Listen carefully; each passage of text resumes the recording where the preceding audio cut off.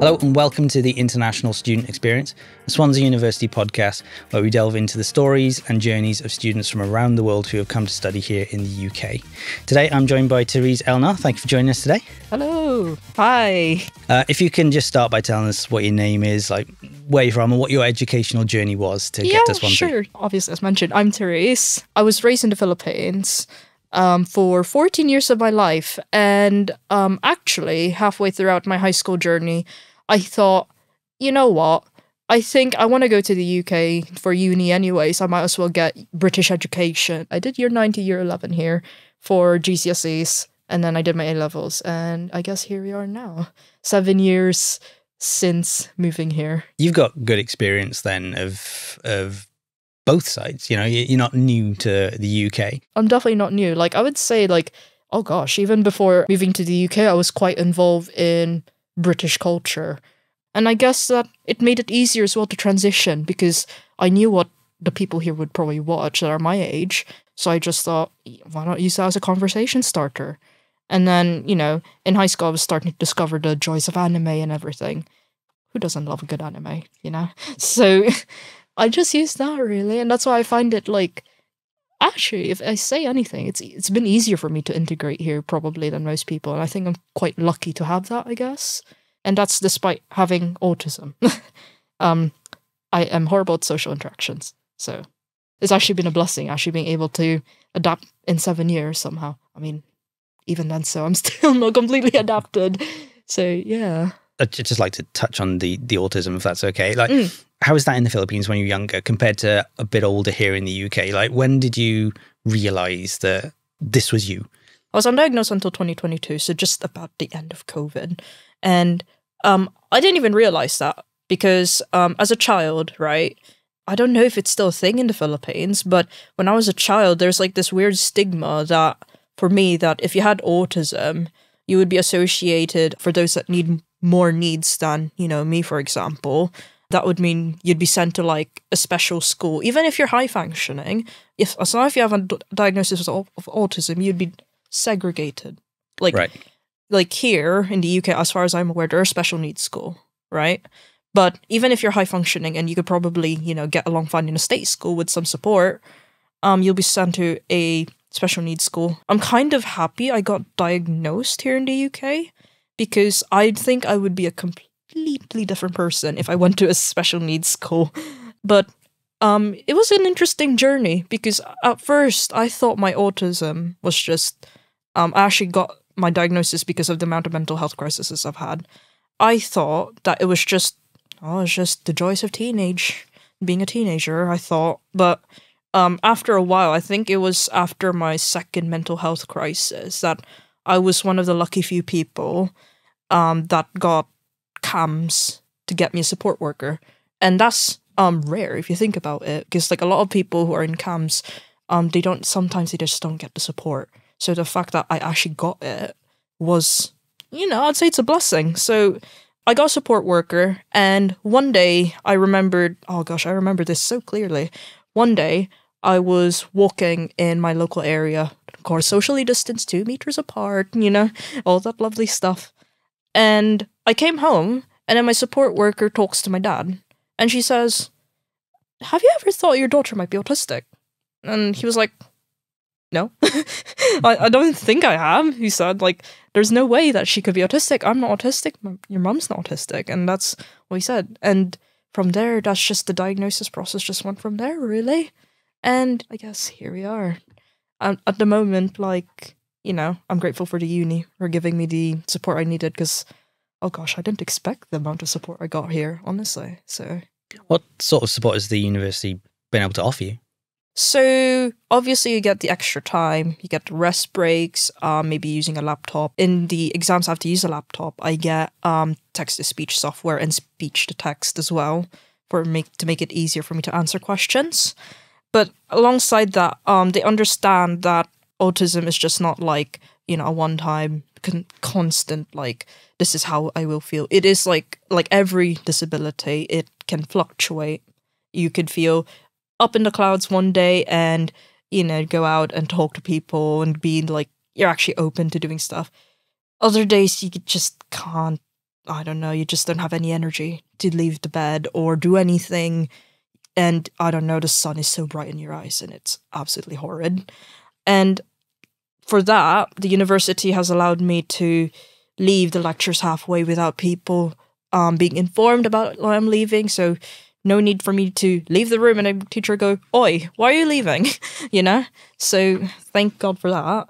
But also, I'm thankful that because of this, they understand that my attendance will be it'll be quite rocky because, oh gosh, no, I hope nobody looks through my attendance, but it's horrid. Like, in-person attendance is like non-existent for me because I've had the unfortunate experience where people are too noisy. Like, literally, it's like the front, the back, the sides. They're all talking for some reason, and I can't focus. So I thought to myself, it's literally, I'm probably going to be better off. At least I'll save some energy from being overwhelmed, and I can actually focus on what I'm doing. So they just said, if your attendance is going to be a bit rocky, at least we don't have to go like, okay, what's going on? Because they understand about the situation that I'm going through. And, you know, I think that's more than I think most people would get, because I have another autistic friend as well in another university, and she doesn't get it. You know, she doesn't get that form of support because they don't offer it. So I'm actually quite happy. And I guess that's why I picked Swansea in the first place, to be honest, for uni. Because I heard this was one of the only universities that has like an autism specialist inside it. And I thought, when I'm in my journey trying to see how my disability affects me, it's nice to have a specialist to see and think what support might actually be appropriate, and, you know, they would understand. So your diagnosis happened before you came to Swansea then? Yeah. How do you think, you might not be able to answer, but how do you think it would have played out for you if you hadn't had that diagnosis? I wouldn't be alive now if it wasn't for the diagnosis. I'll just be frank with that. I don't know if my best friends will be listening to this in the Philippines, but if they are, they do know. The amount of times I went into crisis, I would probably say way too many. One is too much for someone, and I would probably say 8. 8 times is more than, you know, gosh, no. I don't wish it on anyone. And, you know, I probably wouldn't be alive here if it wasn't for my diagnosis, because it was my diagnosis that helped me realize, hang on, I'm just not overreacting. I'm just emotionally, unfortunately, dysregulated. It comes with it. Yeah, I legit wouldn't be here talking to you now if it wasn't for actually not having the diagnosis, you know? Yeah. So, yeah. It never occurred to you that you might be autistic. This thing had never crossed your radar. No. So then when you had that diagnosis, was it like, oh, this makes sense now? Yeah, it was more of a aha moment, you know? Because back before the diagnosis, actually on the way to the diagnosis, like building up to it, my best friends back in Reading, who are autistic and have ADHD as well, he kept saying, "You have autism." And I said, "No way. Like, that doesn't make sense, does it?" He's like, oh, I know an autistic person when I see one.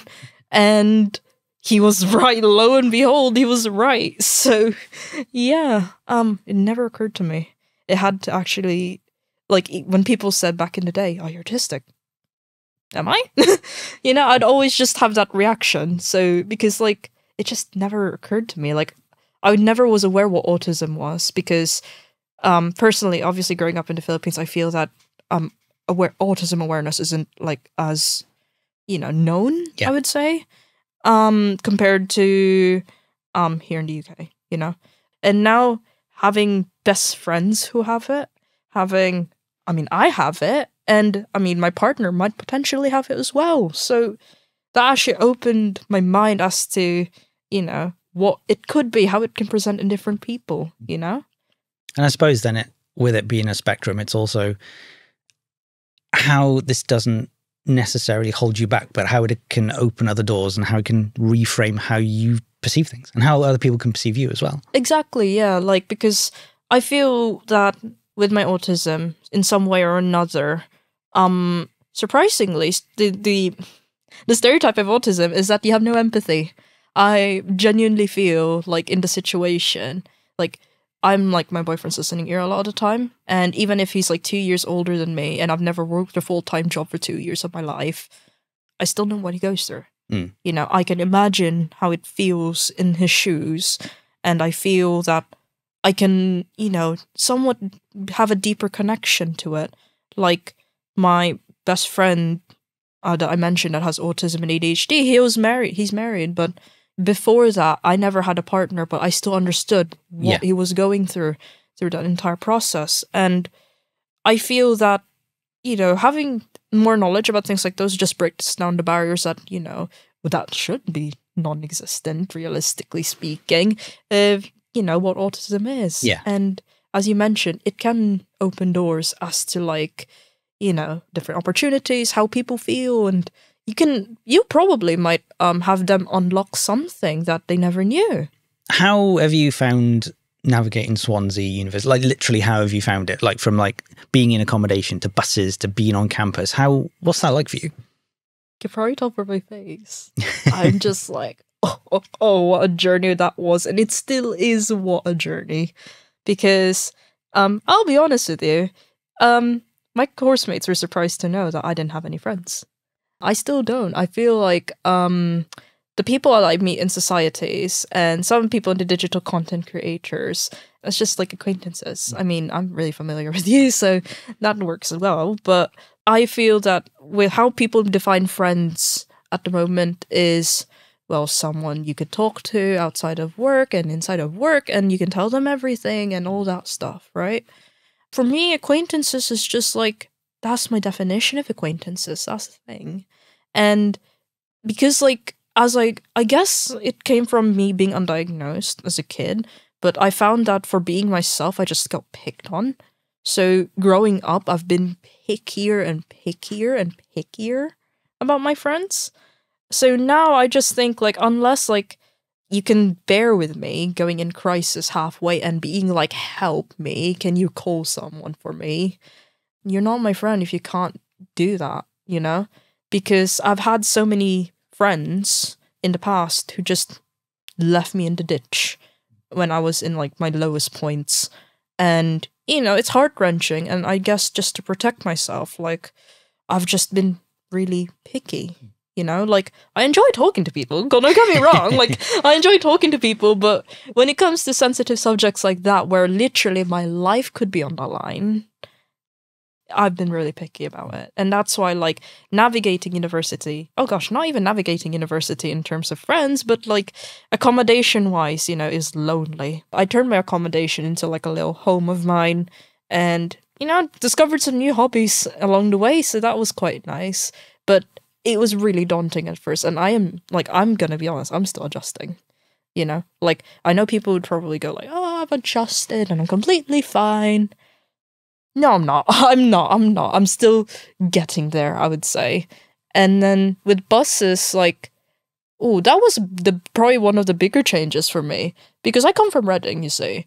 So, you know, being near London and having, you know, Reading, the buses services there are very frequent, right? So having moved here and not having that, you know, it actually made me step back and actually think, what are the other opportunities for me to actually, you know, go around and all that stuff. And I never learned to cycle before university. So that's where I learned how to cycle. So then I thought in the summer, let's learn how to cycle. So I would say adapting to the place is hard at first, but once you actually have a sit and think about it, there are ways around it, you know? And yeah, I feel like university is one of those better places. Like, I feel that in terms of academic support and, like, social support, so far, university has been the most supported point in my life, I feel. Even if, like, I'm still having no friends and everything, I have the support of a support worker from DSA, provided by the, you know, student finance and everything. I have the disability officers from the disability team. I have my academic tutors. I have student support from my faculty contacting me every 2 weeks just to make sure I'm getting along fine with my studies. I think that's a lot of support, you know? And, you know, that's, like, excluding the stuff like community mental health team and everything. You could probably tell just from that, despite being so lonely in the socially, with barely any people to call friends for me, having the professional support around actually helps me push through with uni, I feel. Yeah. You know what I mean? Yeah. Have you been able to at least find like-minded people? Have you been able to see something that could be a community for you that help you over your journey be a bit less lonely? Yeah, like, I'll be honest, like, I'm part of the esports society right now. I'm the content coordinator right now. And, actually confiding in them has actually been quite therapeutic, I feel. Like, obviously, like, they probably wouldn't know about, what happens to me behind the scenes with my mental health and everything. But they're just a nice way to distract myself from the stress of study and university. But, like, there are societies to help me confide in, but as I mentioned earlier, like, because of how I perceive friends, I would just think more of them as acquaintances. But still, that's something you can hang out with. Like, that's why I mentioned it earlier. It doesn't mean that I don't have much of a social circle according to friends. It doesn't mean that I'm not per se lonely, because I still have people to talk to. It's a weird loophole, isn't it? It's just like, I have no friends, but some people think I do have friends. Yeah. It's like, that's how I'd perceive it. Do you think it would be important for anyone, autistic or non-autistic, when they're coming to university for the first time, it's a potentially very lonely experience, especially if you've come from a different country? Do you think it's important to try and have a social circle to find that community? Oh gosh, yeah.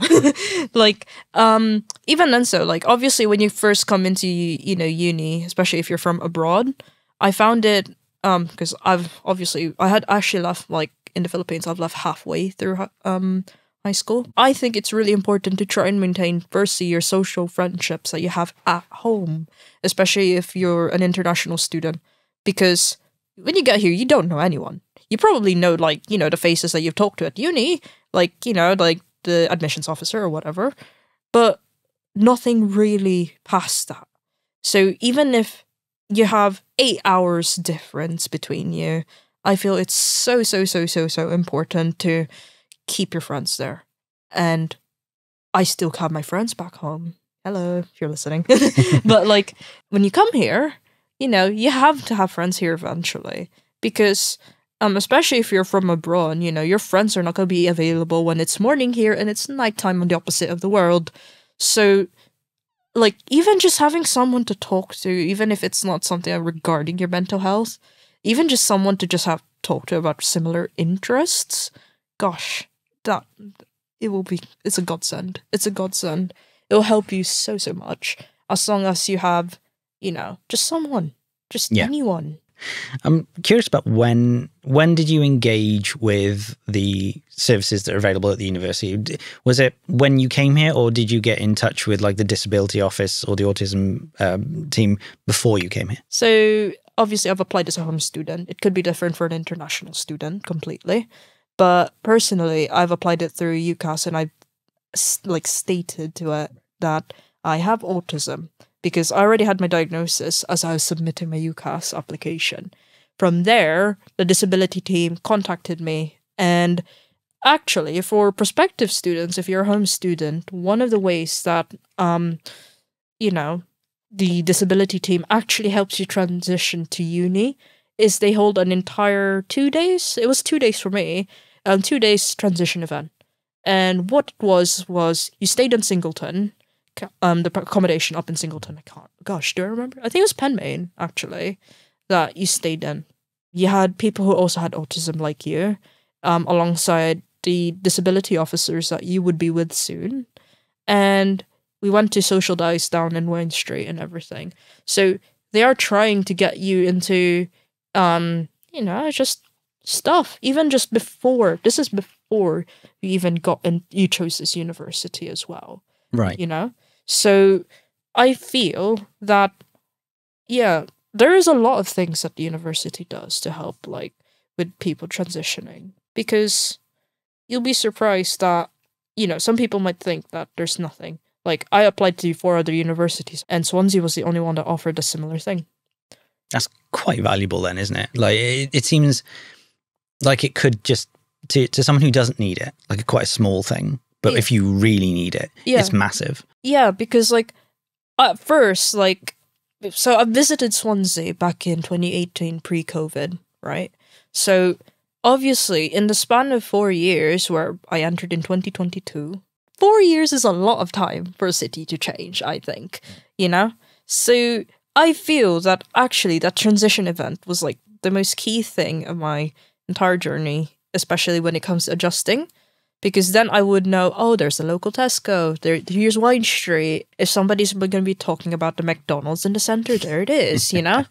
So, like, in some way or another, even if it's, like, you know, like a month or two, and, you know, knowing Swansea, like, things can change in 2 months sometimes, you know? So, like, yeah, that transition event is helpful. Even if it may seem small, but it helps to people who wants to get familiar with the environment, because you don't want to, let's be honest here, you don't want to have the workload of having to deal with meeting new flatmates, and then you're having to go to societies and actually try and meet people, and then you have your studies, you have your lecture, you have da-da-da-da-da, you know? And then for probably someone who has autism, they'll have to get used to the environment, maybe that one neighbor knocking every time at 3 a.m., maybe the buses, because I had to get used, and if you want to know my experience, I had to get used to the buses. I had to get used to the timetable. I had to get used to cooking for my own, making sure I know how to cook my own comfort food, that was a journey.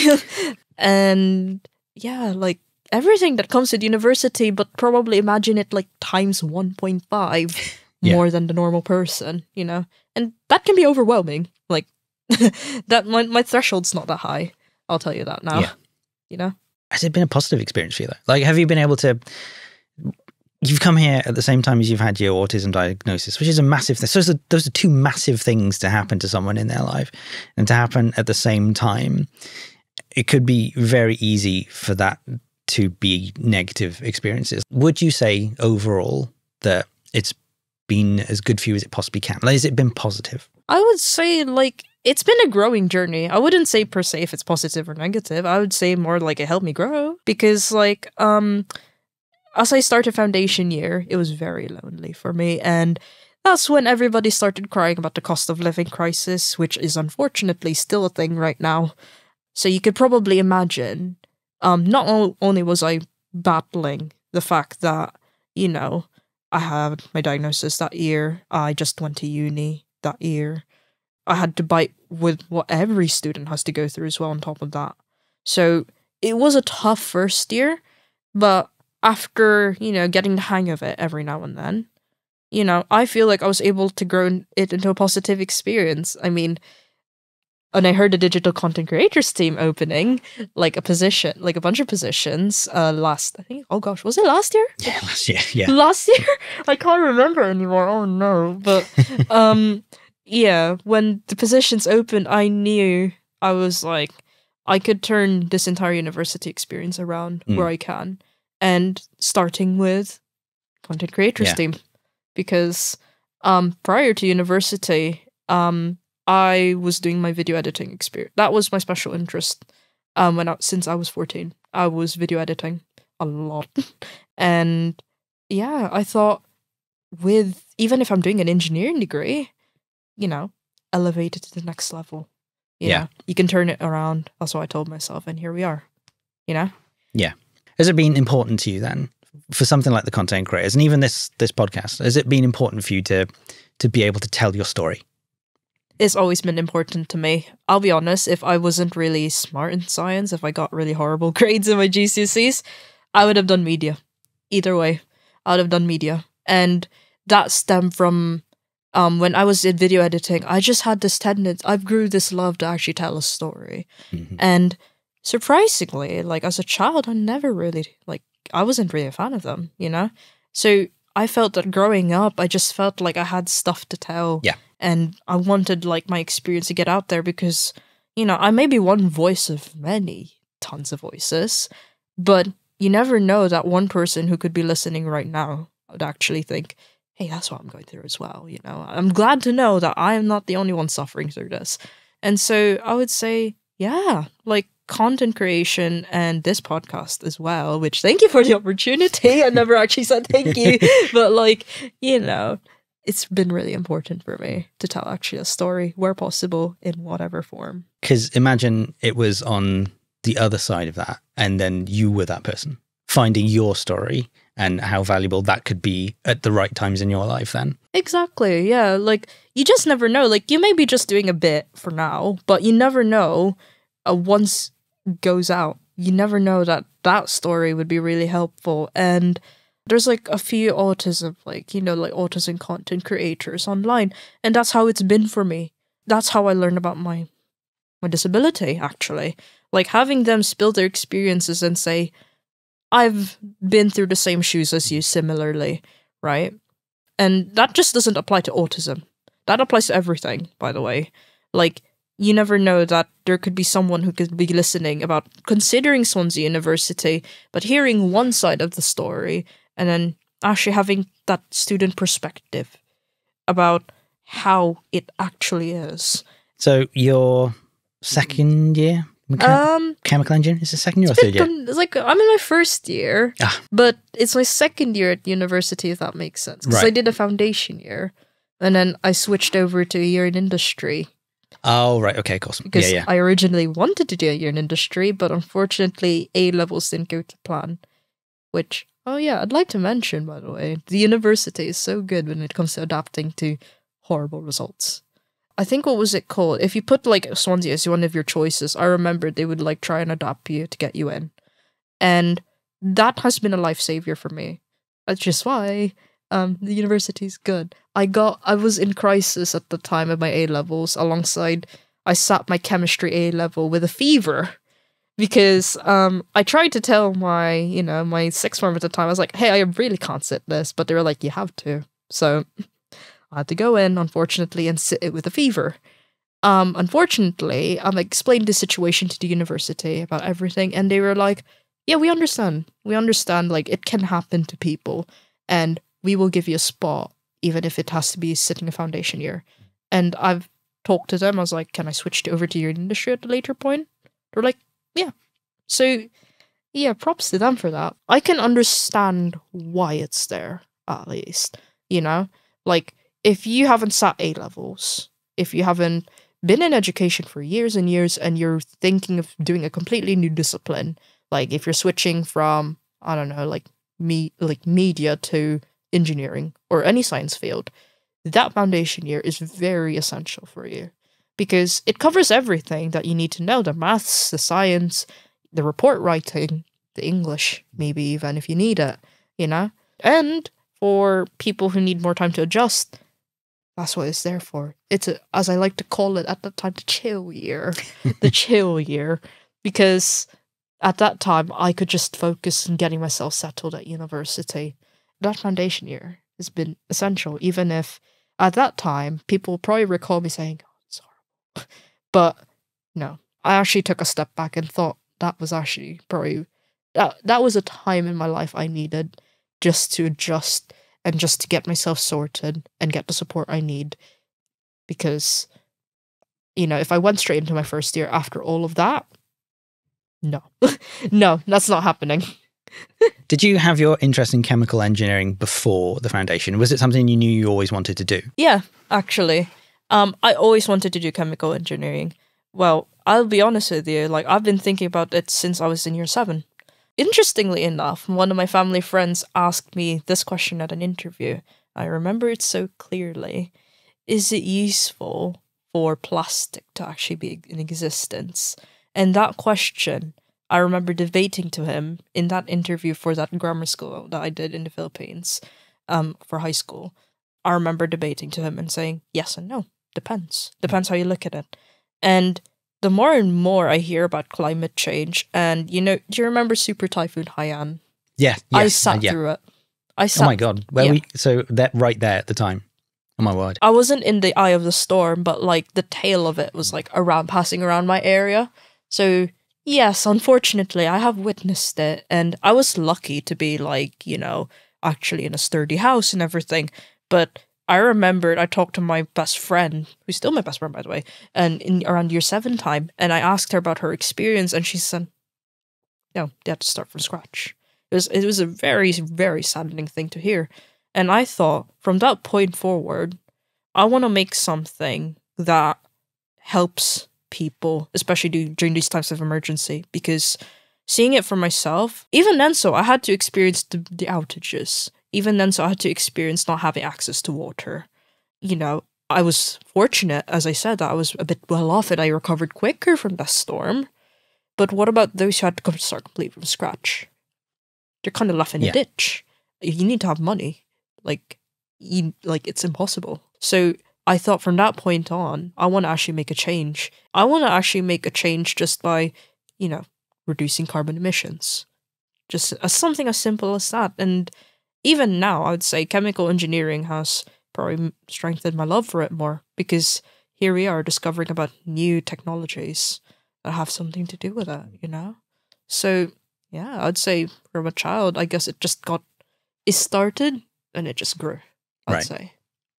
That's definitely an area, because I would have normally asked what's next for you, but you're still fairly early in your degree. So I suppose it's just continuing to cement that love for chemical engineering. Have you got any advice? Have you got anything you would like to say? Have you got any advice to any students, home or UK, autistic or not, who might be considering studying at university?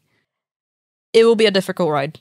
I'm just going to have to say it bluntly. I know that people would think say something like a bit more positive on that end, but I would much rather be blunt about what the experience is.